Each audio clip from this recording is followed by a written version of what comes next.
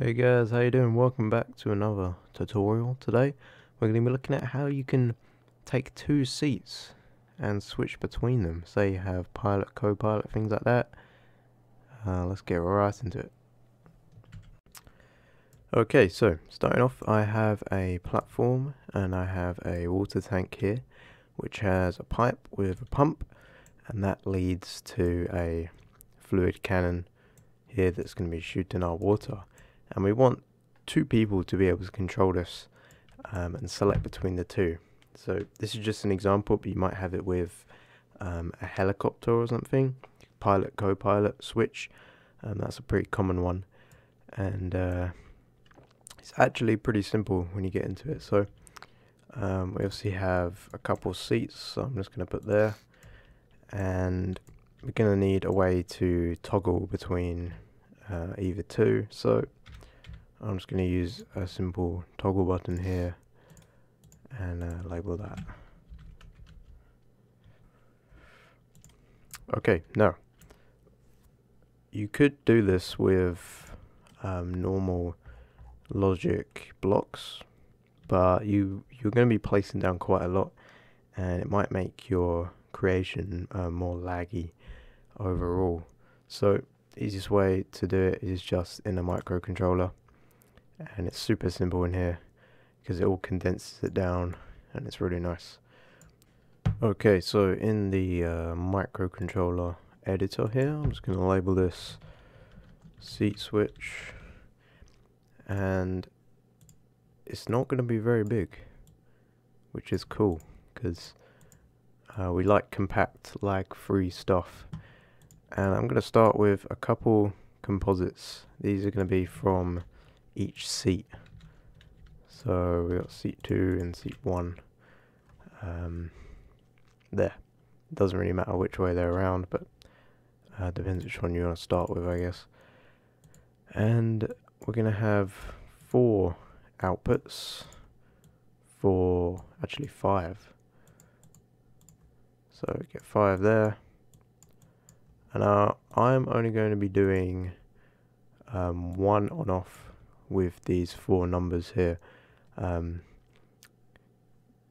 only need 2 for these, but I'm going to be doing 4 in case you're, say, doing a helicopter, like before I said. And I've got 1 for the pump, so there's that. And so we're going to need 4 outputs, which are numbers.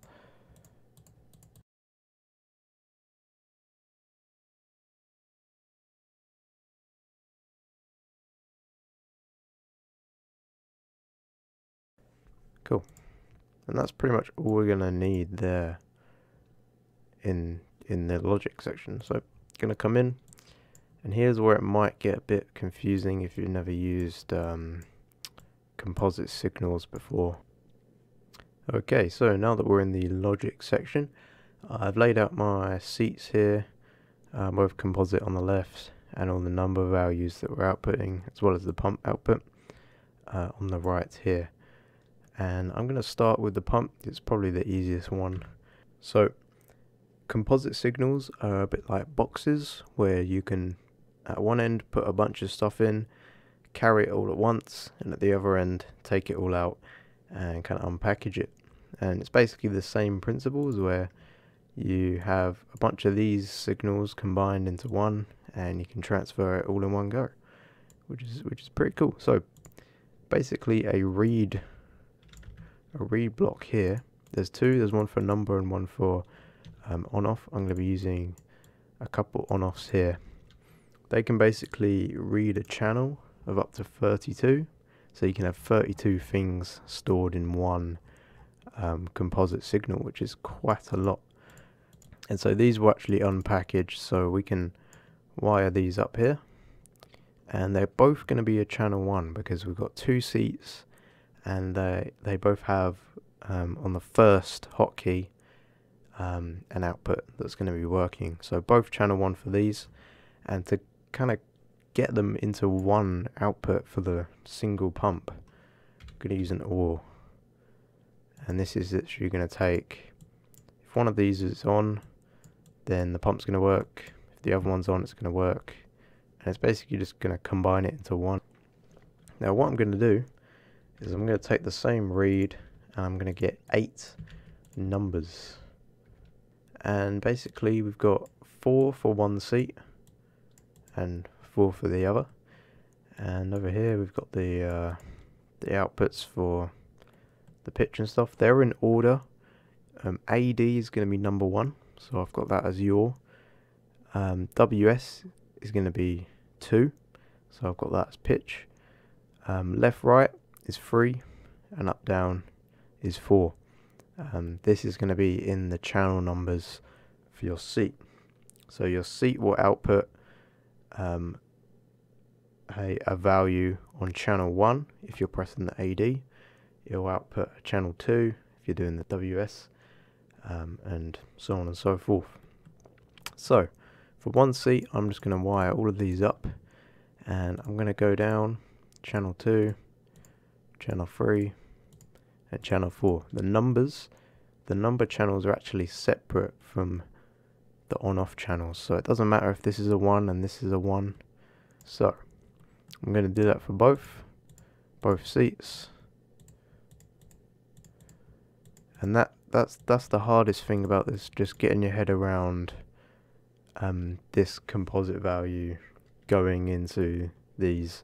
And from here we can simply come back into design. I'm actually going to add a switch button, which is going to be an input, and that's going to come down in the middle, and I'm going to get a few numerical switch boxes, 4, and they're just going to simply go up. And what a numerical switch box does, takes two numerical values and toggles between them, which is great because that's exactly what we want to do. So switch is going to go to the switch, and each of these is going to come down. I'm going to have the on value as just seat 1, so seat 2 would be default seat for the operations, and for off it's going to correspond here to all the ones like that. So we've got 1 coming in, and we've got seat 2 1 coming in as well, and we can switch between them to get our yaw. And that's really it. If you're having trouble understanding that, do pause and kind of go through it. And yeah, that's going to work. So I'm just going to save that and come in. I'll get the battery again, and I'll get the seat switch. Boom. And so we've got, I'll do this as seat 1 and then seat 2 here, composite. There you see value 1 AD, value 2 WS, and so on.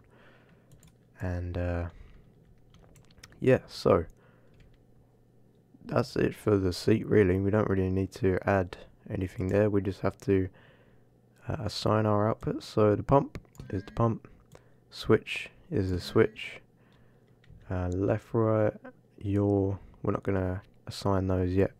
Pitch, I'm doing nozzle pitch, and yaw is going to be the swivel for the nozzle, and get those wired up. And now that should work. So I'm going to come here, we got seat 2, WS AD is working, and if I press my hotkey 1, it's gonna go ahead and spray, which is perfect. Now as I'm doing that, I'm gonna press this, and you see it's locked in place. My keys now aren't working, but if I come in this seat, boom, now the cannon's working again because this is switched, which is perfect. And this actually leaves space for any outputs you want to add for individual seats as well. So you have all of these outputs still free because we use the composite, and you also have like 32 other hotkeys as well built into the composite signal that you can use for this. So the possibilities are pretty endless. And what I'm going to be doing this time is uploading this microcontroller to the workshop. Link will be down below in the description for you to check it out, and I'll have this full example here as well on there for you guys, so go check that out. And yeah,